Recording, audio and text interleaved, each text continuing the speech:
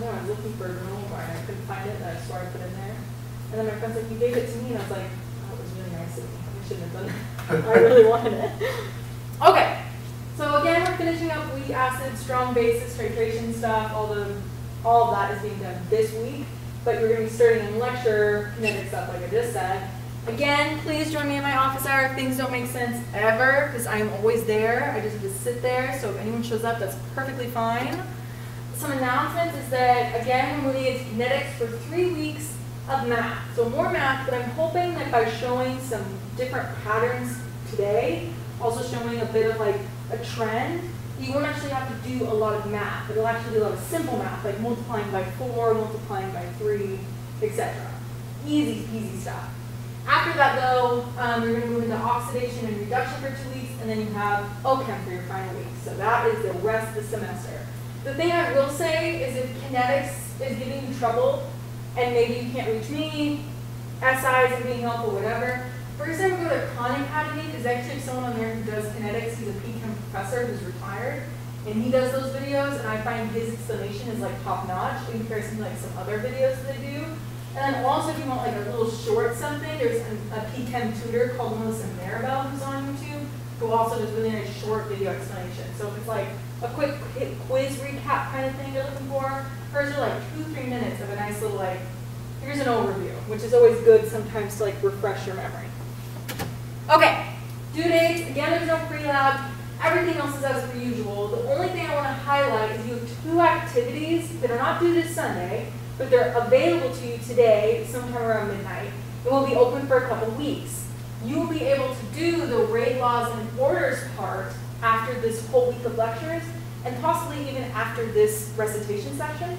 So I would definitely recommend getting one of them out of the way this weekend, especially because you don't have to do them on Tuesday, just the lab.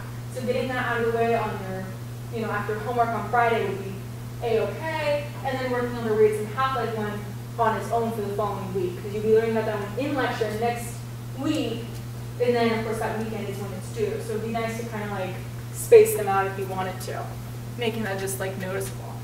So again, same kind of thing this week except with the weak acid, so it means really honing in on your Ka value, using your Ka value, how you find that Ka value, etc., and getting it all from your titration curve. So the biggest thing we use is the estimation of our sodium hydroxide volume. That is what you should be referring to in each section. That's because at that equivalence value is that when you use that, you're then going to find your equivalence point, which gives you your half equivalence point, which is all relatable to your weak acid, because that's the thing where we get all of our info from. So, the colorimetric one. The only thing I have to say about this, as you did last week, is if the color did not show up, log out, log back in, and redo it. Because something got beyond labs, for some odd reason, people were adding this and it wasn't working. And again, of course, please use the pipette to measure out your HCl. Some people didn't do that either for some unbeknownst reason. For the pointiometric one, please note that your graph should look slightly different. Remember, this is your buffering zone before it helps up. So please be aware, look for your buffer zone. That's where you're going to find all of that wonderful info. Specifically, the thing I want to point out here is please record all of your readings to the hundredths place. If you do not, I saw some people who did not, then I can take off marks for sig figs, because again, sig figs is the name of the game when you're doing things with burettes or pipettes or anything of the sort. With pipettes, you can go to the hundredths place as well, and then burettes is because when you look at a burette reading, if we go back a bit, for like future reference if ever you're doing stuff in an actual lab setting, you can see how it's to the tenths place. I can go, this is 22.3-ish, but then if I really close it, I can say, no, it's slightly under 3, so I can say with confidence that it's definitely not 3, and therefore I can say it's 22.29 or so. I can say that with confidence. Okay. Now, again, as I remember this, and I want to remind you guys, at the half equivalence point, that's when the acid equals the conjugate base in monoprotic acids like acetic acid. That is also when the Ka value then is equal to your hydronium ion concentration. And of course, you and I know that if I take the negative log of both of those, I get the pH equal to pKa, which is exactly what happens at our half equivalence point. And so, it'd be very smart of me to make that connection when I'm explaining things in this lab, those discussion questions are going to be really harping in on why that half equivalence point is when the pH is going to equal the pKa. And that's because of that half equivalence point, that is when you get the weak acid equaling the conjugate base. And in a monoprotic acid, you and I know that it's 1H to 1 acid, and then 1:1 ratio for that conjugate base. So that means that we can then say that the Ka value is equal to the concentration of my hydronium ion, and so on. Okay. Now, I'm going to go back actually. Is there any questions on the lab before I get into kinetics? Everyone's happy with the lab? Awesome. Okay, a quick intro to kinetics, something you've not seen before, unless you took a similar class before. So, the thing that you have here is I'm actually going to use a pointer. It's just so much easier to do. What a horrible noise. There we go. So, you have reactants and you have products.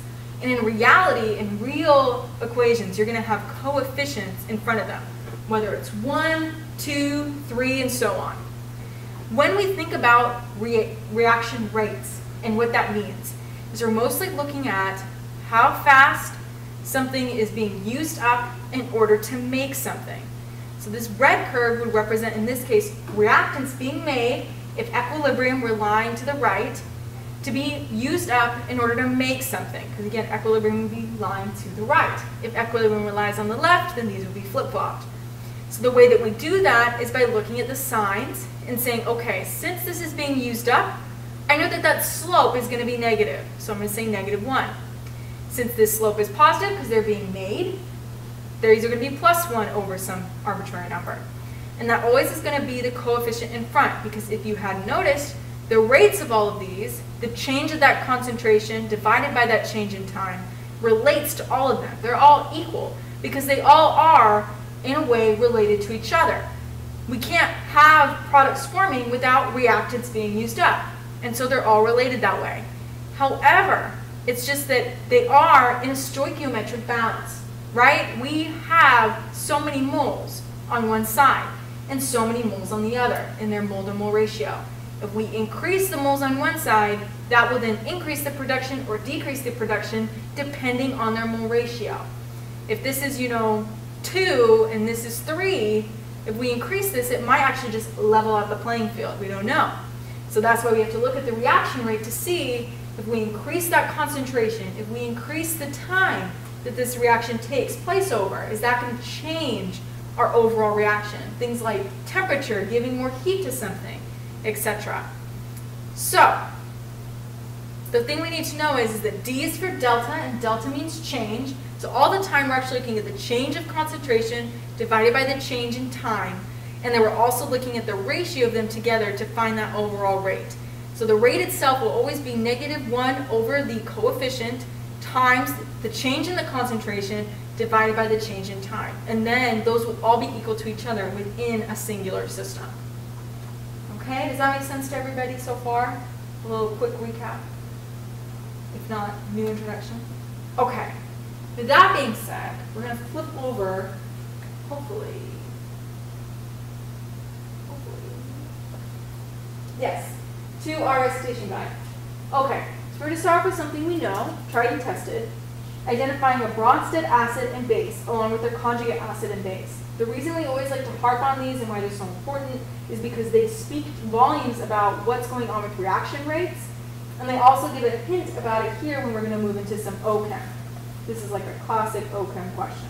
Okay, so first things first, a Bronsted acid is a hydrogen donor, right? We know that, we've seen that before. Bases are hydrogen acceptors. Again, how I move forward with these is I basically find who are the pairs, because if you're ever finding a conjugate, and you should always be looking for their conjugates, it's always going to be something that has a pair. So first I'm going to mark off that ammonia and water are separate species, and now I'm just looking for their pair across the way. When I look at NH4+, I think it looks much more like NH3 than water, so I'm going to say that NH4+, or that ammonium ion, is a much like ammonia. Makes sense, their names are similar. And then when I see this OH-, it definitely looks like OH1 versus O2H, and so that means that this is probably going to be his conjugate, whatever. Next thing I'm going to do is figure out who's the donor and who's the acceptor. So when I look at my first pair, I have NH3 becoming NH4. So that's 1 plus. If they have a +1 hydrogen, that means that they accepted a hydrogen between each other. So this is going to be my Bronsted base. To make sure that this is my acid, I just have to look at it in the reverse. And if it loses a hydrogen or donates a hydrogen, then that's my conjugate acid. And sure enough, NH4 becomes NH3, which is -1. And so that in and of itself is going to be the conjugate acid. Next, I look at water. I'm like, okay, I have H2O or O2H, and that becomes OH1. And so if I lose a hydrogen on the other side, that's a hydrogen donor. And so I know this is my Bronsted acid. And if I look at it in the reverse, I have OH1 becoming OH2. And so it gained a hydrogen, and so that makes it a very good conjugate base. Everyone saw that? That should be a pretty good review. Okay, now let's do some organic chemistry. So the first thing whenever you're doing an arrow pushing diagram is you're going to want to draw out that Lewis structure. So right now I'm going to draw out my ammonium, and it's again a nitrogen with my 3 hydrogens surrounding it. Pretty classic looking thing. And then I'm going to have my water molecule. Again, a nice bent with those 4 electron charges on my oxygen. Okay, great. Everything looks good so far. I'm going to want to make them look like they do on the other side. Nitrogen here has 4 hydrogens. Well, the only one that it accepts a hydrogen from, in this case, is going to be my water molecule. So I'm going to draw my possible bond line in, and you and I know to make a bond, we need 2 electrons. And we know that my product is not 1 from this one and 1 from this one, because that would make a sort of NH4OH2 sort of looking molecule. But that's not what we get. We get 2 separate species. So what I know is that 2 electrons go into this bond. If 2 electrons go in, 2 electrons must go out. And in this case, it's going to be a bond that breaks.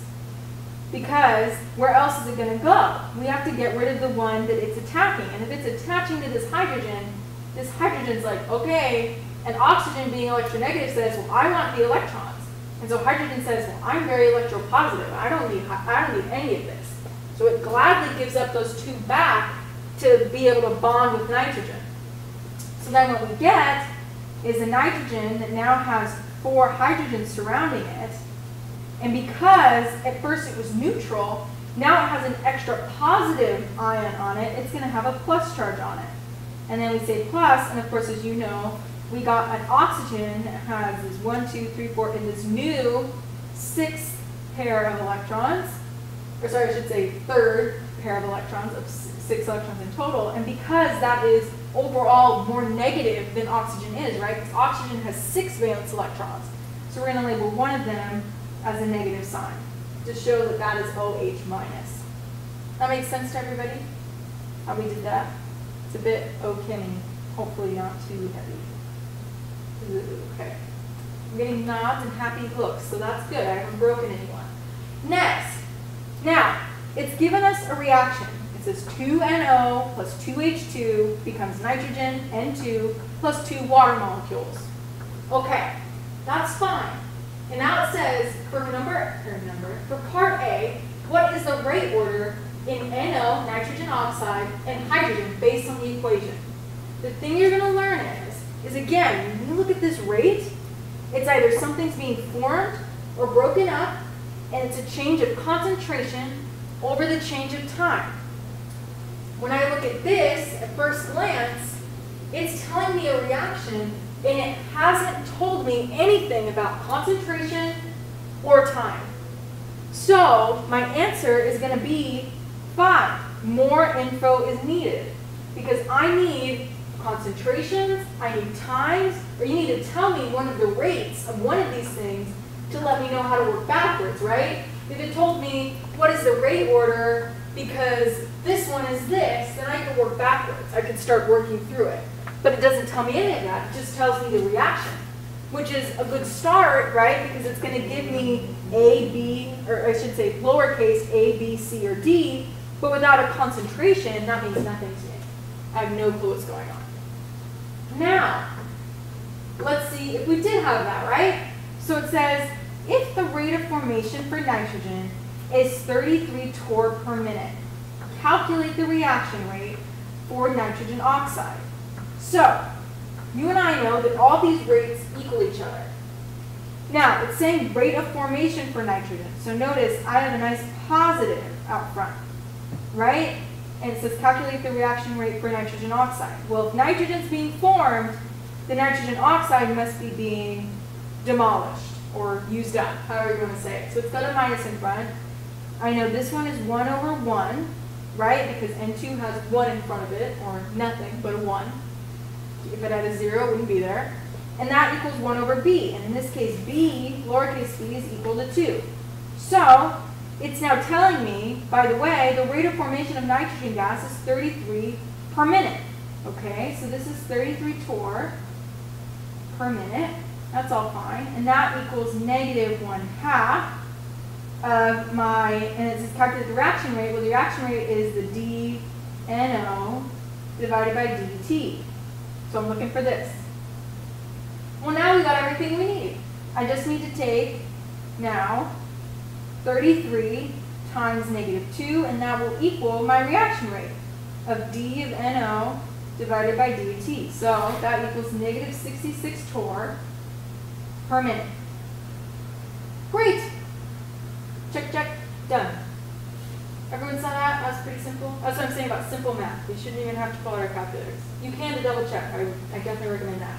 But other than that, we shouldn't be too far in our heads. Okay, C and D don't require any math at all.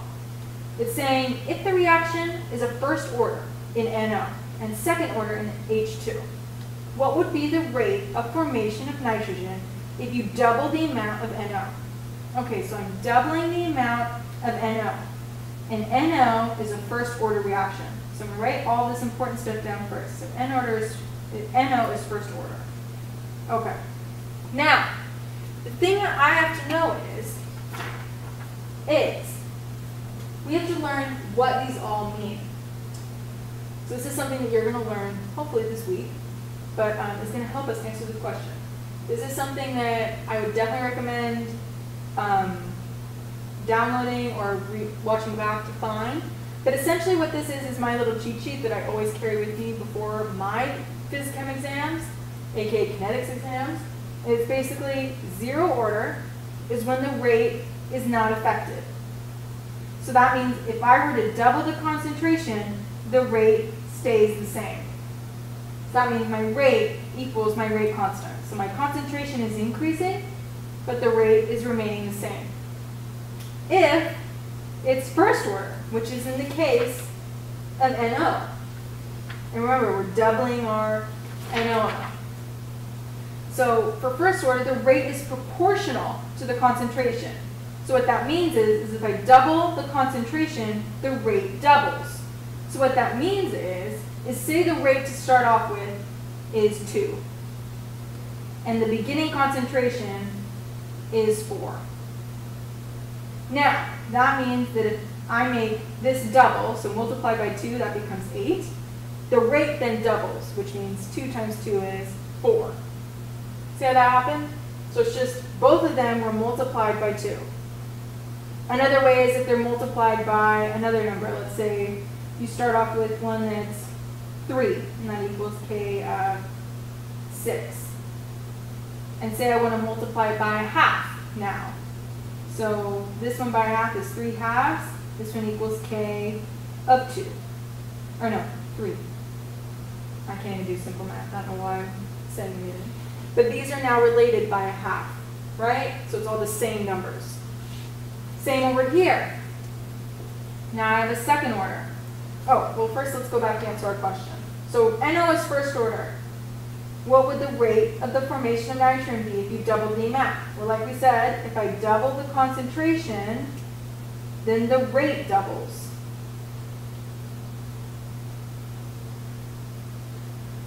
That's pretty simple. Okay.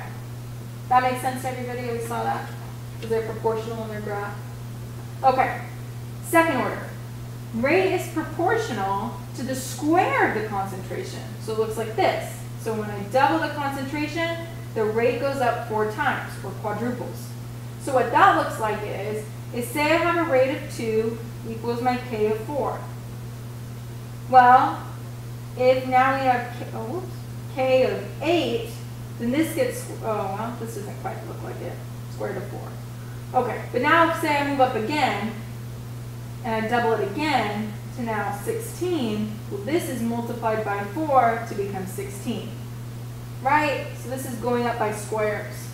2 squared becomes 4, 4 squared becomes 16. Does that make sense? So multiply by 4. Okay. You're seeing it. Good. Okay. Now, similarly, what will happen in the rate of formation for nitrogen? If I double the amount of hydrogen, so as we just said, second order in hydrogen, so H2, second order, as we just learned, for second order, if you double the concentration, the rate quadruples. No one answered my question. I'll answer it myself. Or multiplies by 4.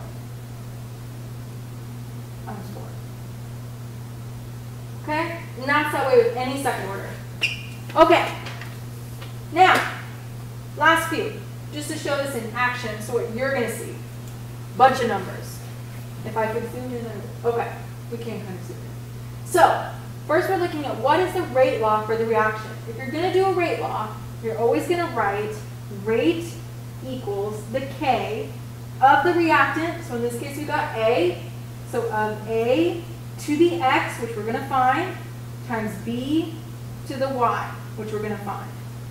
So whenever you have 2 variables that you're looking for, you're going to have to pull some tricks out from that algebra class that you thought you'd never have to use again, where you look for something that has the same value so you can cross it off your list and compare them. So in this case, if I want to do A, I want B to have the same. So when I look at B then, the ones that have the same are trials 2 and 3. So if I'm going to compare A, I'm going to be looking at trials 2 and 3 because that's when B stays constant. So I'm going to mark off these 2, which means their rates are going to be what we compare. So when I think of 0.25, it would be multiplied by 2 to get to 0.5. If I take 0.79 divided by 0.4, that is equal to about 1.8, which actually we can round up to say is 2. Now, these are both related by 2. And like we just said, when you double the concentration, the rate doubles. That's what happened here. We doubled the concentration, and the rate also doubled. If you tripled the concentration and this tripled, that would be the same idea. And so then we know that this X is equal to 1 because this is first order. So that's good. Next, now we're looking at B. So again, I want A to be the same. So that seems to be trials 1 and 2. So if I look at B and then the comparative rates, I'm going to say 0.13 times 2 gets me to 0.026.